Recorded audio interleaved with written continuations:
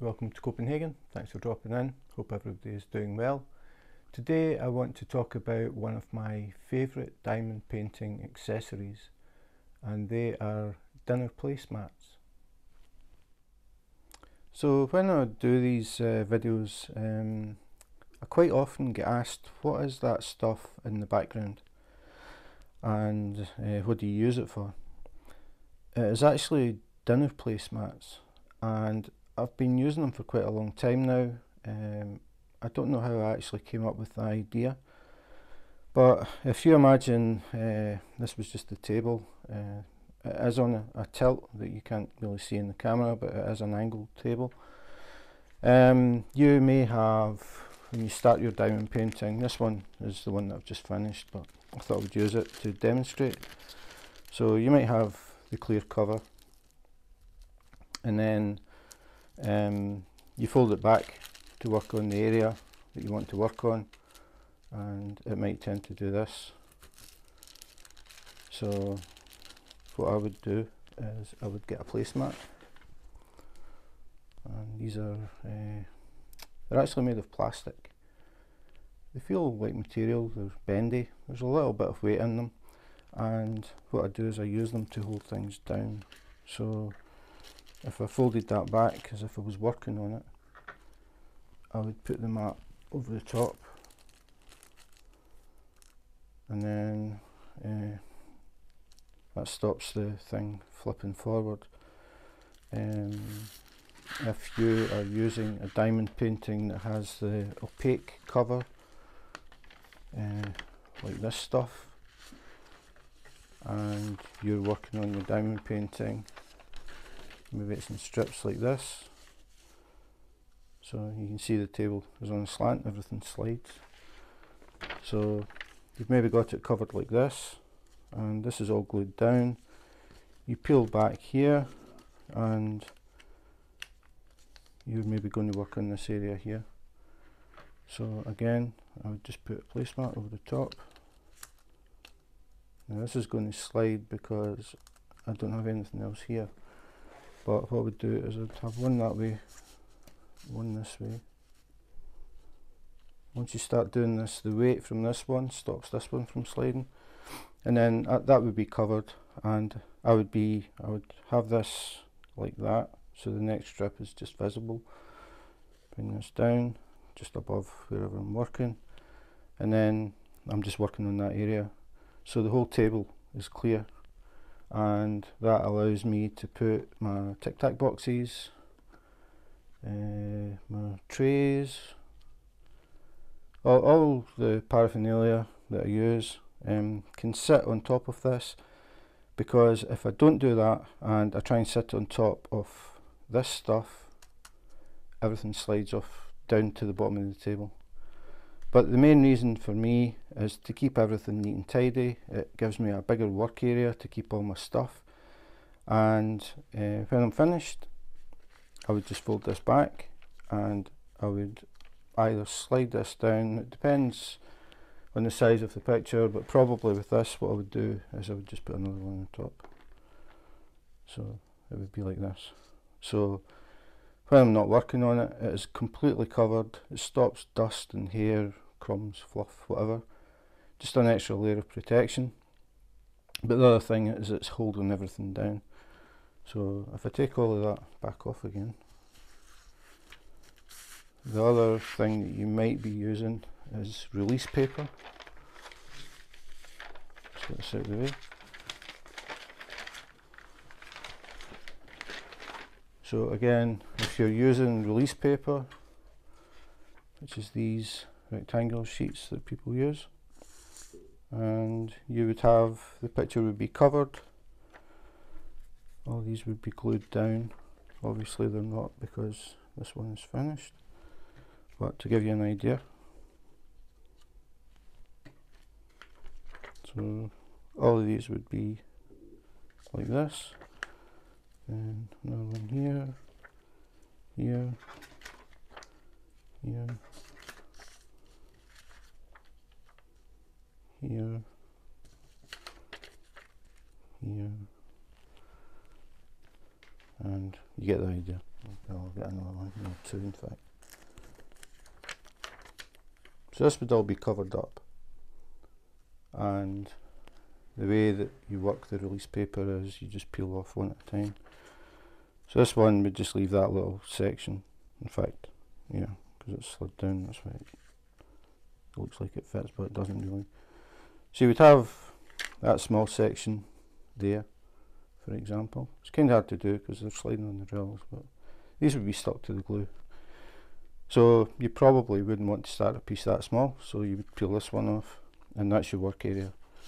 So then once I've got decided what the work area is going to be, I then cover it up.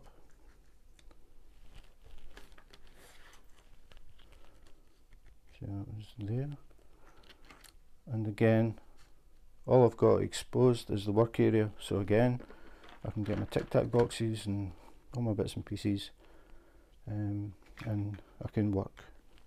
So I don't have things sliding down the table because these provide the friction to hold it. I don't have all these little release sheets sort of sticking up and catching. If I had this on the release paper, it would slide and it would catch them and bend them. So everything's covered, keeps everything flat. So that is how I use them, and I just chop and change them. If I had, say, finished that area, I would move the thing over, cover the area that I've done. Obviously you don't need the release paper because it's covered with drills, and then I would decide, right, okay, I'm going to work on this area. Again, these wouldn't move because they'd be stuck to glue.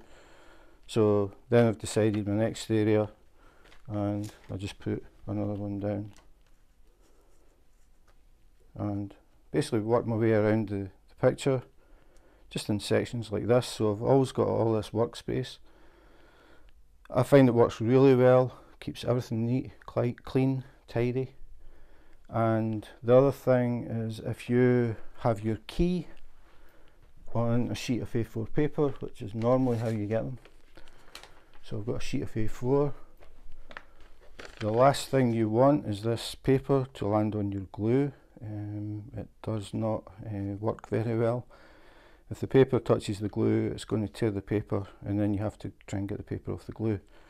So the way that I get around it is I use cover minders and another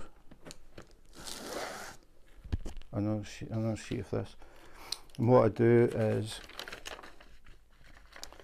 I put my key on one of these, put the little magnet at the back, that's it, and then the other one maybe here, lost the little magnet, but that's how I keep my key. I keep it on one of these mats.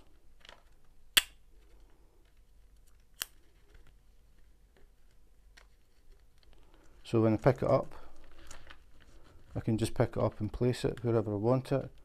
I don't have to worry about this getting knocked and touching the glue.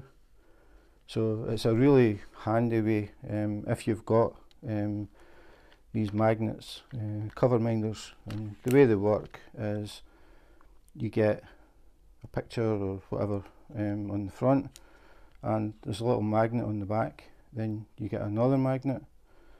It goes underneath here. Put this over, clicks on, stops the paper from moving. So very, very handy things. You get them all different types. It's a little teddy bear, again, 2 magnets. They all work the same way. So even maybe just one of these is a handy thing for keeping your key on. During the summer we had a gust of wind blow into the room, and my wife's key flipped over, landed on the glue. So now we use these things to hold it down, and we don't have to worry about it moving. So I use these all the time. You'll see them in the videos all the time in the background, but I thought I'd show just how I work them. So I shuffle them around. You can obviously make them whatever size you need and wherever you need. So They work very well, and when I'm finished I always just cover over and the table's nice and tidy. So that's it.